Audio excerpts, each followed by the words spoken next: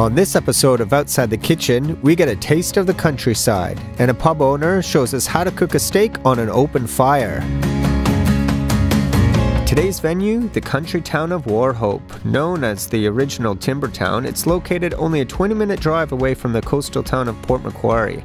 It's home to an array of forests, rivers, and a bustling country town steeped in history. With this stunning scenery, it's going to offer us the perfect rustic setting for our next outdoor kitchen setup. And today's guest chef is the award-winning publican Alistair Flower, who has a passion for food. His venues, which sprawl across the mid-north coast, are iconic to the region, including the Hastings Hotel, located in the heart of Wauchope CBD. Now let's see if he can transform one of his pub dishes into an outdoor smorgasbord.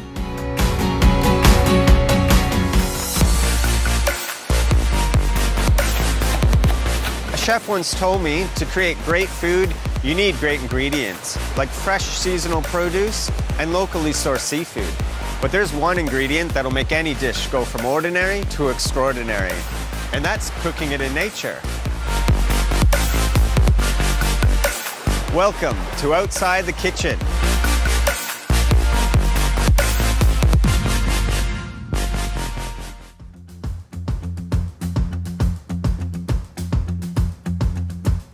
How you going, mate? Pretty good. How about yourself? How good's this? You know where you are? I do a little bit. I'm clearly not from here originally, but I do know we've got sort of the town of Wauchope over here, and it's mostly surrounded by national park and state forest. We're on the Bago Bluff here, and it's amazing this is only 20 minutes from Port Macquarie. The water here, which basically leads from Port Macquarie up the Hastings River to Wauchope. Well, I thought, what better way to kick off our day of cooking than taking in this kind of vista from up here. We're going to do some cooking? Yeah, the thing is, we've got a pub owner as our guest chef today. It's pretty obvious. We've got to cook a steak. We're going to need to get some ingredients, mate. You up for an adventure? I absolutely am. Righto. You lead the way. Let's do it.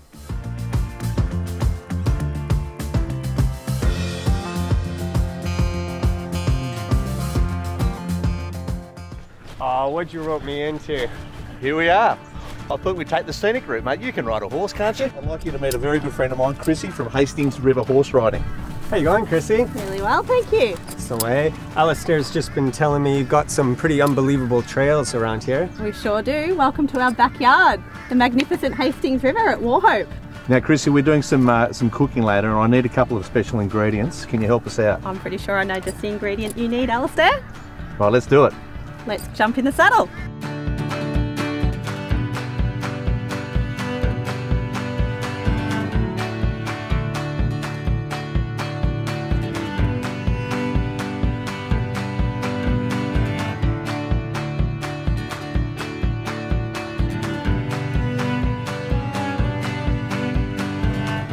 We took a bit of a long way to get here, didn't we? Mate, I took you on the scenic route, mate. I should have guessed. I think I know what this magic ingredient is.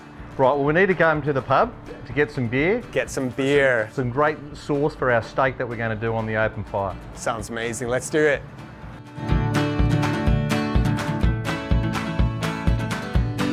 For our beer steak sauce, I thought we'd have to use some Reschs Pilsener today, and I might get some great Northerns to drink while we're around the campfire. Every horse saddle needs one of these. Ready to go.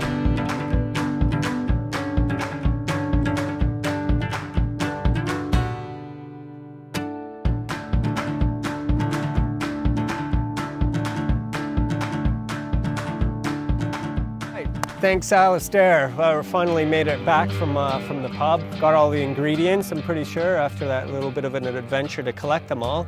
And looks like you've got everything in front of you ready to go. You want to show us what you're cooking today? We're just going to do a traditional steak. So what we've got here, I've got 3 cuts of meat here. We've got the big cattleman cutlet here. We've got some T-bone and a scotch. Everyone loves a scotch. So I've got 3 bits of meat here, and we might cook them all up today. So we're also going to be doing some potatoes. Actually, they take a little bit longer, so we'll start with that. And I've got some great other ingredients here to create a lovely beer steak sauce. So let's get into it. Okay, we're going to get the checker potatoes done now in the foil. We're going to cube up some of the butter there. We're going to cut the onion, some thyme and some garlic. We've got some salt and pepper in there as well. Put it all together, straight into the fire. We need to get the pan now in there, nice and hot.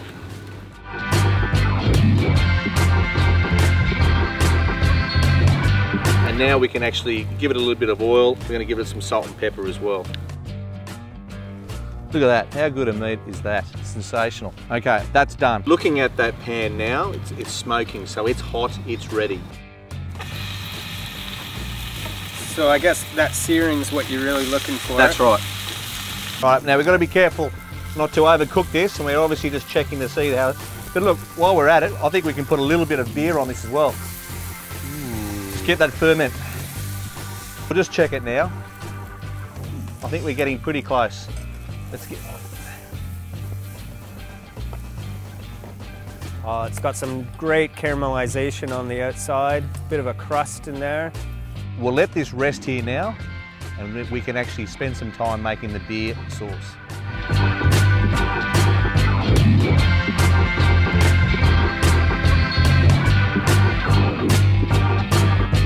Get the mustard going in. Vinegar. So that honey's from Johns River, did you say? That's right, Johns River, local, not too far away from here, down the road. A few peppercorns. Salt. Now we're just scraping off the burnt bits at the bottom here. And we're going to return this back to a medium heat. And the fire has died off slightly here, so it's a perfect time to bring it back. And mate, the best thing about it is a little bit left over. Well, what are you going to do? Beautiful. It's all part of it, isn't it? Here it is, it's all done now, perfect. Potatoes, we've got the meat. I bought some salad mix from the pub, that's our normal salad mix there. We've got to have some greens in there, right? We've got to have some colour and some greens. Now, we've got to put the sauce on. Final touch. How good's this? Now, just if you could hold that up. Okay. Look at that. And here we are, this is the perfect Reschs beer steak sauce.